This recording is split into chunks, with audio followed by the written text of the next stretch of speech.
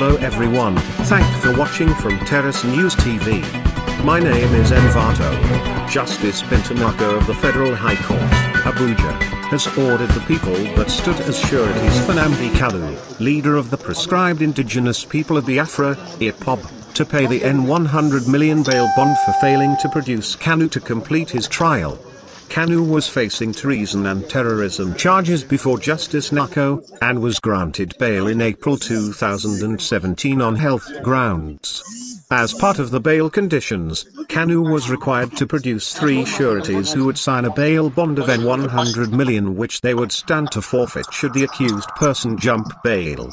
One of the sureties must be a senior highly placed person of Igbo extraction such as a senator, the second must be a highly respected Jewish leader since Kanu said his religion is Judaism, and the third surety must be a highly respected person who owns landed property and is resident in Abuja. Kanu was subsequently released on bail and the following persons stood surety for him: Enyinnaya Abaribe, the senator representing Abia South Senatorial District, El-Shalom, a Jewish priest, and Tochukwu Uchendu, an accountant.However. Kanu's whereabouts have been unknown since September 2017, when Nigerian soldiers allegedly raided his home in Umuahia, the Abia State capital, following the proscribing of the Ipob by the federal government. The soldiers had allegedly gone to forcefully arrest Kanu, who at the time had serially breached all his bail conditions, but the attempt failed, and since then nobody seems to know the whereabouts the Ipob leader. At the resumption of Kanu's hearing in October 2017, Abaribe, one of the sureties, asked the court to remove him as one of the sureties to the accused person, but the trial judge declined the request, asking him rather to ensure that Kanu is present in court on the next adjourned date. When the case came up again for hearing on Wednesday, only Uchendu was present in court. Abaribe and El-Shalom were only represented by their counsels, and this did not go down well with the trial judge. Justice Nyako said she would have ordered for the arrest of the sureties, but had to change her mind because of the presence of one of them in court. She, however, ordered that the 3 must forfeit the N100 million bail bond they signed to secure Kanu's release. Before you take anybody on bail, you must ensure it is a person you can vouch for and a person you can produce in court. Even if Mr. Nnamdi Kanu is in Israel or he is in Saudi Arabia, that is not my business. I am not interested in the fact that they found Mr. Nnamdi Kanu. You can talk from today till tomorrow, but they will forfeit the bail bond, Nyako told one of the counsels for the sureties. After much pleadings from the counsels, Justice Nyako agreed that the forfeiture order would last for just 6 months. The case was subsequently adjourned to March 26th and 27th, 2019. Thank the Watch Report from Terrace News TV. That if not anything has happened to him through before him, the matter will bring the end to the matter before against him.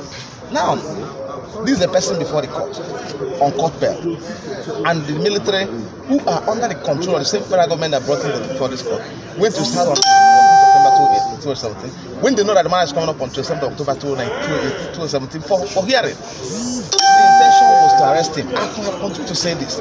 They were waiting for him to come to court on the October 27th and arrest him. And it is more worrisome when, before the invasion of his premises, none of the security agents have extended any authorization to him to appear before them, either the police or the military or the SSS, on grounds of investigation of any offense against him or complaint against him. Now, so the intendment of military for invasion of his premises on the 14th of September 2017 was nothing but to just kill him. The invasion of his premises, because it's now established by various reports and the available evidence before the public that over 28 members of Ipob were slaughtered, massacred in his house. So if he was also killed in the process, because they want to kill him, who have also been killed in the process. So of course you are aware that he was shot severally before by Providence. He was evacuated. So otherwise he would have been killed today. So this circumstance has to be investigated by the court hard, because that has presented what they call a force majeure on the sureties to produce him. Because what led to his non-appearance before the court is matter beyond the control of the sureties. It's unexpected. But at the time they were taking him on shorty, they were asked to bring him before this court on October 27th. Now, without reference to them, in the event you are investigating him or you have invited him to appear before any security agency, you never call them to bring him before them. You now went there and kill people and possibly shoot him. So, and which he never escaped. So that they have to explain it. How are you sure that if he's in court today, they will not kill him? How are you sure?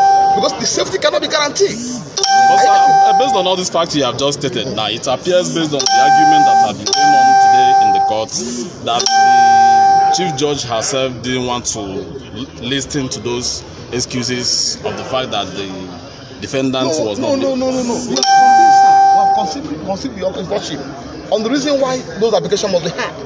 Because the court cannot jump the gun. The court must hear this application. But we have asked to show cause why the order of provision cannot be made against them. Now, showing cause means find affidavit before the court, tell the court, demonstrating before the court on reason why this person can no longer be produced, which he gave to us. Now, the court must have to listen to circumstances surrounding the invasion of his premises and why it's not the court today.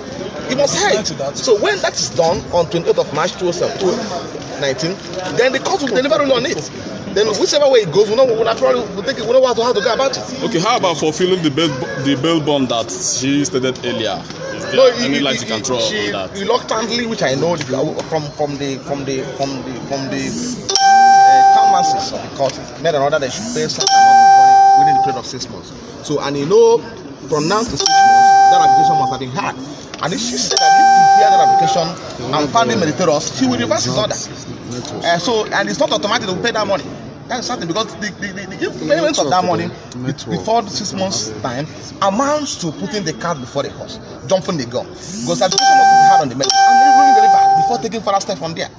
Okay, thank you very much. In addition, please, what has been the status of today's court before the defendant of Nnamdi Kanu, that Bright Chimeze, Chidebere on the way, Benjamin Maduwe? Let me cut in swiftly. Okay. I told the people before now that this will have no case against them. I told you in plain language that there's no case against Abia. Because the matter came up last June 25th. Oh yeah. And from June to today is the 14th of November 2018. They don't have witness before the court. They will travel to whatever they call it, and it's just arrived just today. And on account of that, they cannot be in court. So that shows they have no witness to give evidence against them. So, and also we have filed an application challenging the competency of the charge they prefer against them, which we have brought to the attention of the court that the application must be had and disposed of. And in line with the Federal High Court criminal civil practice direction that said that application challenging the competency of the charge, an objection must be had within 14 days of being filed and delivered on it before proceeding. So the court adjourned the matter for hearing another application and possible trial. Because when that application is had and found meritorious, it brings an end to this case. That's mostly because there's no charge before the court. The true evidence attached to whatever they've called